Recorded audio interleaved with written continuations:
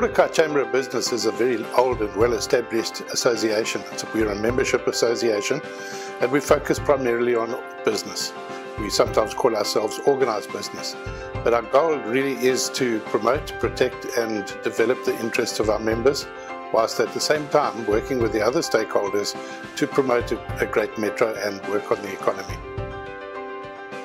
We base ourselves in the Mordecai region, and that really stretches from Butterworth right through to Queenstown.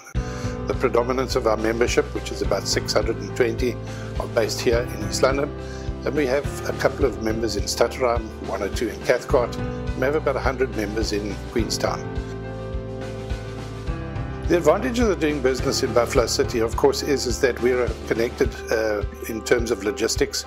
We have a port, we have a well-established airport, our road network is very good. So from a business point of view, that's very important, and the costs of doing business in the region are average to the rest of South Africa, and we believe, coupled to the circumstances and the facilities that we have, is an excellent lifestyle. So a package, I think, is the real answer towards investing in East London. We are growing. We believe that the city is on the move.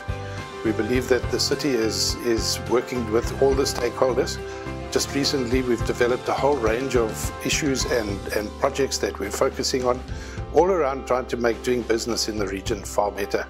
We have a great ear from the local authorities.